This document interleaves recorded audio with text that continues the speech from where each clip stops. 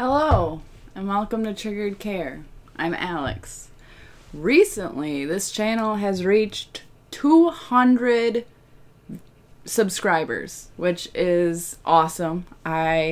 Just like with 100 subscribers, I never expected to have this many people watching my videos.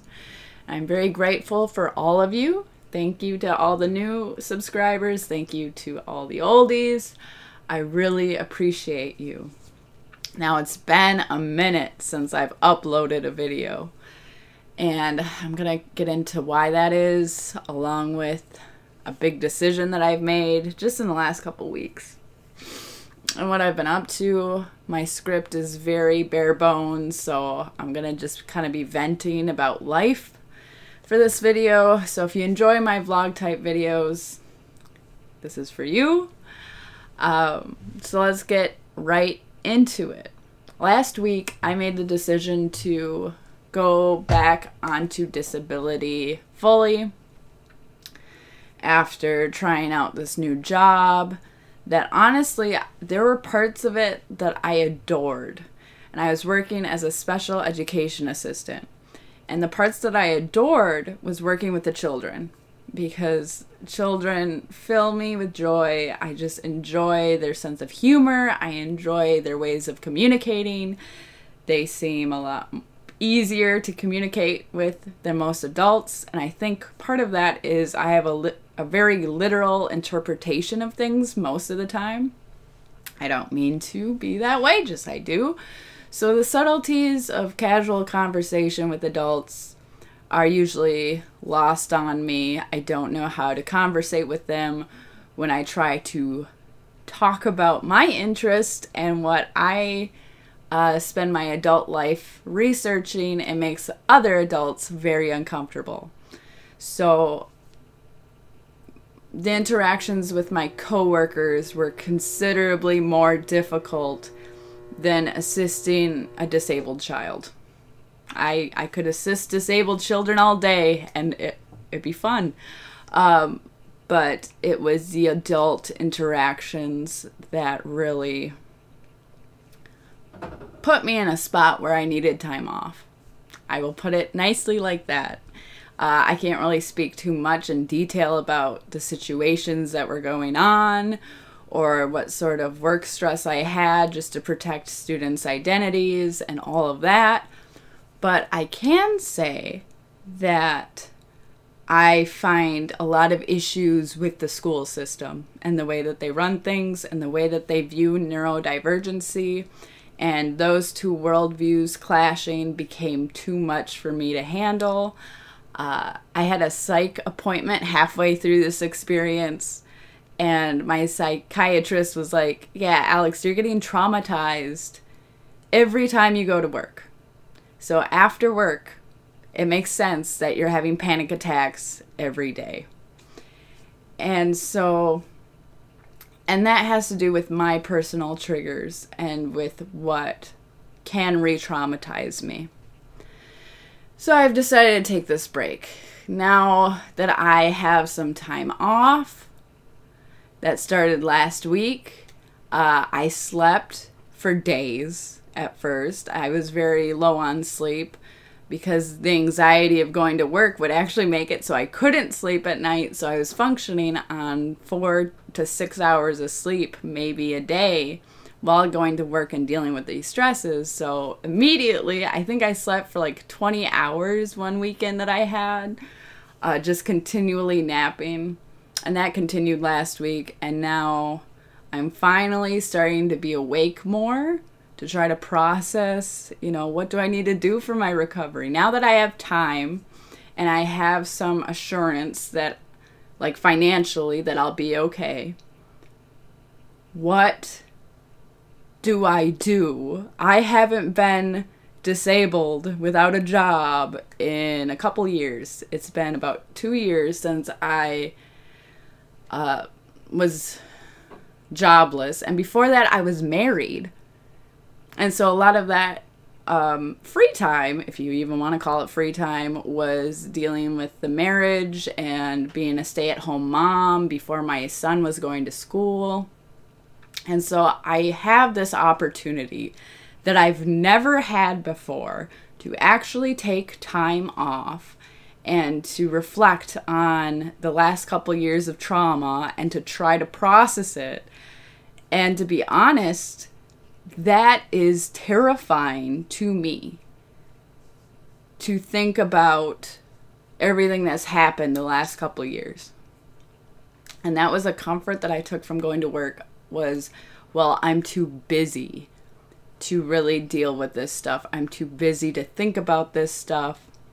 I had a sexual assault experience last month, or 2 months ago now. It was in September, and it's hard for me to remember which month it is anymore. And that really drained a lot of my energy and made everything more difficult. But of course, did I acknowledge it? No. Did I let my work know? No, I didn't. I just continued to go to work and pretended that everything was fine. And I'm still kind of in that of like, well, it happened again, but what can you do about it? And part of that is, I'm at a loss. I don't know. I guess the lesson that I've learned from all of these assaults is that they can come from anywhere at any time, from whoever. It does not matter if you trust the person. It does not matter if you've known them for a while. It doesn't matter. It just can happen. And like, I knew that, but this last one really got the despair in me. So I've been despairing quite a bit while trying to survive and figure everything out. And so far what I've done, recovery-wise, is I've been putting a lot of time into art.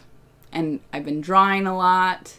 And I will showcase some pictures now while I continue to talk about my drawing, because I did this October challenge thing where it had this prompt list. And so you would draw whatever related to the prompt word. And I did really enjoy that. And even while I was working, I made time, especially on the weekends, to catch up on the prompt list and to draw as much as I can. And I tried out a new art style that I've really been enjoying, even though, as you can tell with the art, I've been very, very sad. But it does help me get those emotions out in a way. I've been trying to keep up on my journaling and video diaries, but I have not been great at that because I will forget about it for weeks and then I'll remember, oh yeah, I should probably document something. And part of that is just forcing myself to work for a couple months in a new environment where I'm clashing with a lot of my coworkers. Go figure, did a number to my memory. It did a number to my functioning. And with the physical demands that were on my body on top of the emotional distress that was going on, physically, all my old injuries have reignited and are either bleeding or burning. So that's great. I have arthritis in my right knee that has been grumpy. Just for months, it's been grumpy. So that's also been something that I've been dealing with. And yeah, that's what I've been up to. And I've attempted to make, I don't even know, like 6 videos for this channel in that time. But every time that I would get done making a video, I'd be like, well, that was so emotional and that was so scatterbrained, and this is probably going to be a bit scatterbrained too, but I really want to upload again. And I think there are things that need to be talked about. For instance, the mass denial going on. That's one thing I notice at my new workplace is people do not like talking about what we just went through with the pandemic. They don't like talking about their own personal pain that's going on. They don't like to hear about my personal pain that's going on. It's almost like every time I tried to talk to someone, it was like I was shattering this image of a nice picket fence life. And then I would come in with some depressing stuff, and then they'd be like, what's wrong with you? And it's like, I'm not even trying to be depressing. I'm not even trying to be sad.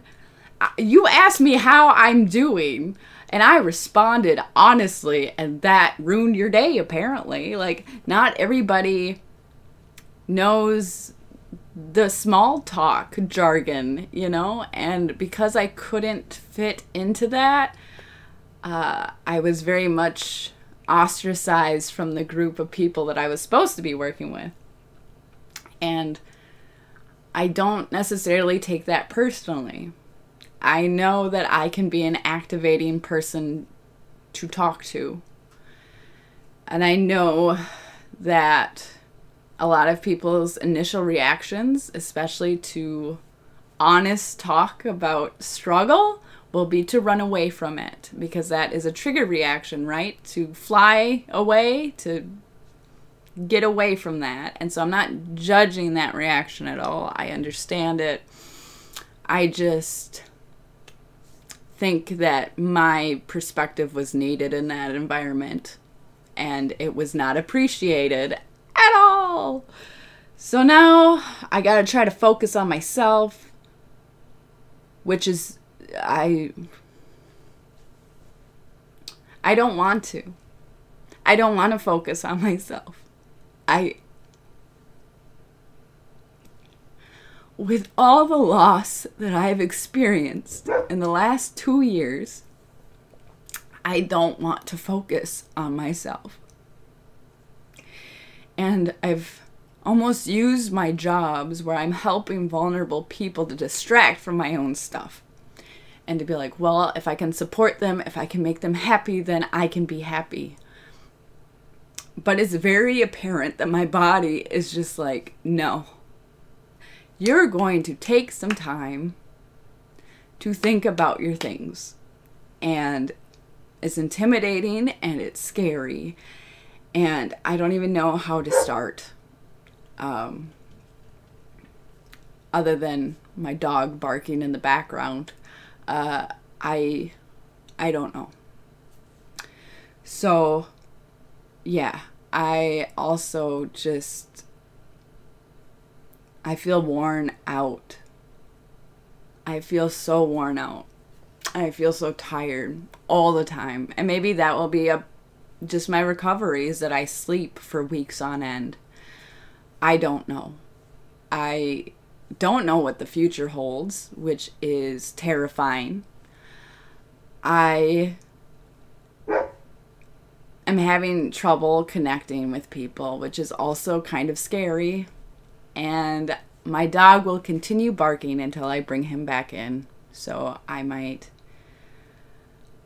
end this video on this note of like, I'm thinking of videos to make. I have opinions that I want to share, but just this is where I've been. This is why I haven't uploaded. And thank you so much for the subscribers and the likes and the comments. Your validation and your support really does help me through the struggle of what life is. So I really appreciate everything. So I hope all y'all have good ones.